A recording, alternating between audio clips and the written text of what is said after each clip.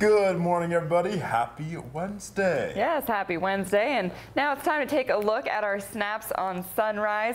First up from Howard Brown, it's a sunset on the Oregon coast. There it is. Oh, that's a gorgeous photo. That is a beautiful shot right there. That looks like exactly where I want to be right now. Wow. Howard knows his angles right there. Yeah, that's a gorgeous photography professional photo. Thank you so much, Howard.